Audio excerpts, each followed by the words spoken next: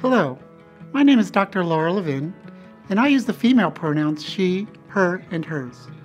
I'm a board-certified pediatrician and addiction specialist, and I also have expertise in transgender medicine. Today, I want to talk about substance use and substance use disorder in the LGBTQ population. Let's start with some basic definitions. LGBTQ stands for lesbian, females who are attracted to other females; gay, males who are attracted to other males; bisexual, males or females who are attracted to both males and females; transgender, individuals assigned one gender at birth that does not match up with their own sense of their own gender, also known as their gender identity; and queer or questioning, populations who are sexual and/or gender minorities that are not heterosexual and/or cisgender. The opposite of transgender is cisgender, where an individual's gender identity does match up with their assigned sex, and that probably makes up about 98 or 99% of the population. People have come up with various ways to define their experience of their own gender. Importantly, gender identity and sexuality are independent of one another. Remember, it's never okay to casually inquire about one's sexuality, although medical providers frequently must do this to obtain the history. Gender expression is the gender one shows to society, and gender transition is the process of dressing, taking hormones, or having surgery to arrive at the desired gender expression.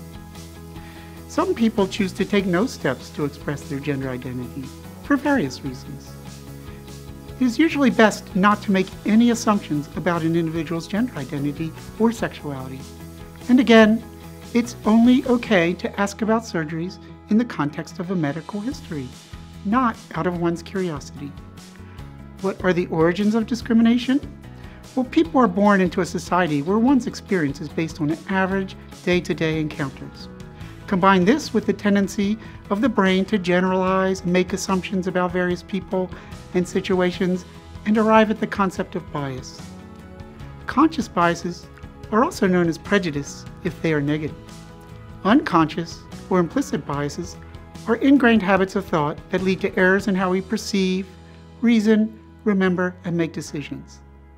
Things that are common to implicit biases are that they are ubiquitous, they are distinct from conscious biases, they frequently don't align with our declared beliefs, they tend to favor the in-group or the group we are a part of, and they are malleable. So anyone that exists outside the norm is subject to explicit and implicit biases. This can lead to intentional and unintentional judgments related to age, race, religion, gender, national origin, disability, obesity, sexuality, and gender identity.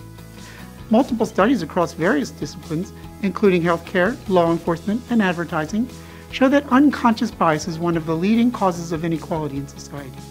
In healthcare, this manifests as a lower likelihood to recommend knee surgery to women, increased rates of long-term benzodiazepine prescriptions to elderly, despite geriatric society recommendations to the contrary, decreased rates of aggressive treatment of cancer in elderly, and lower rates of prescription pain medication provided to people of color, just to name a few.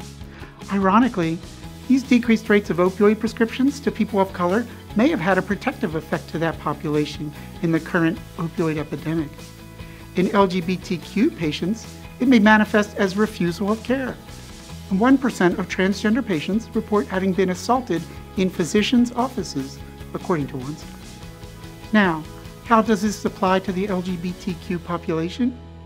In 2011, an Institute of Health report found a paucity of research related to medical and mental health in LGBT community, including those related to substance use disorder.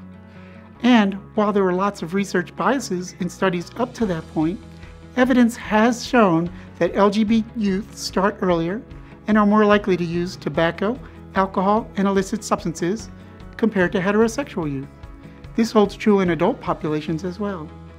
The National Center for Transgender Equality found much higher rates of substance use in transgender persons in comparison to the general population. The current best explanation for these increased rates of substance use and substance use disorder in LGBTQ population include the same risk factors that are associated with the general population, plus additional risk factors due to minority stress, prevalence of use in the community, and social isolation. Risks for all populations include biological factors, environmental factors, and factors related to the substance itself, such as ease of availability, route of administration, cost, and effect on the brain. Minority stress originates from the external stresses of experienced bias or discrimination in school, at work, by law enforcement, in medical facilities, and in churches, and at home or in housing. Minority stress, if prolonged and severe, leads to disruption in general psychological processes, as well as to internal stigmatization. These disruptions of general psychological processes include harmful coping mechanisms, decreased emotional regulation, poor interpersonal function, and worsening cognitive function. It may be easy for you to see how any of these might lead to substance use. Other consequences of minority stress are related to the internal stigma related to the stressors, including the desire to conceal one's identity, the expectation of rejection, and internalized homophobia or transphobia, which is the false belief that lies, myths, and stereotypes taught to everyone in a heteronormative and cisnormative society are true. And these lead to higher incidence of anxiety and depression, emotional disorders, and substance use disorder. Not to mention increased marginalized work such as sex work, drug trade, higher rates of sexually transmitted infections, including HIV, lower levels of self-care, and higher rates of suicide. In one study, as many as 41% of transgender people have attempted suicide, 45% in transgender people of color.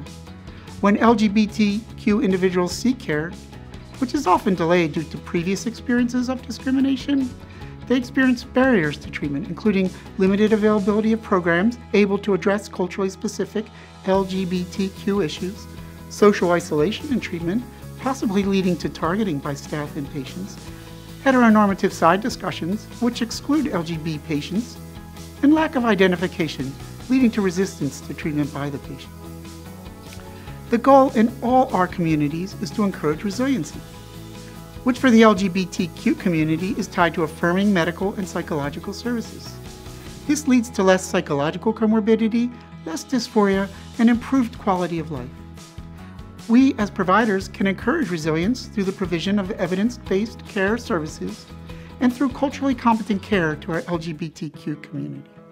In the field of substance use disorder, there is great evidence for cognitive behavioral therapy, trauma-informed therapy, motivational enhancement techniques, and contingency management.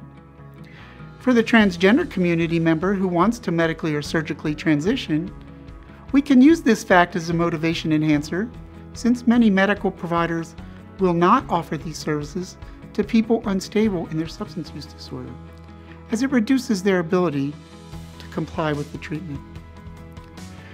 We can improve LGBTQ-specific culturally competent care by creating safe and inclusive spaces through the use of things like a rainbow flag sticker or safe space sticker in a place a new patient can see upon presentation. This can be subtle, but they will almost certainly notice it, even if other patients don't. Providers' use of correct language, like asking the pronouns the person uses, or introducing yourself with the pronouns, much like I did in my introduction. Also, ask about the patient's partner instead of husband, boyfriend, or wife, girlfriend. Next, it's important to communicate inclusivity through the use of forms that allow for variation in gender identity and sexuality. It is important that we don't tolerate microaggressions by calling out infractions as soon as one is made aware of them. Remember, it's crucial that we maintain confidentiality, as gay and transgender persons are victims of violence at much higher rates than the general population. And an inclusive staff best functions with an identified advocate on staff, or better yet, an employee who is out and open, if possible. And finally, a session or two about culturally competent LGBTQ healthcare is a great start, but more education may be required, especially if this is not your area of expertise. You can continue to educate yourself through resources easily available online and listed in the description of this video.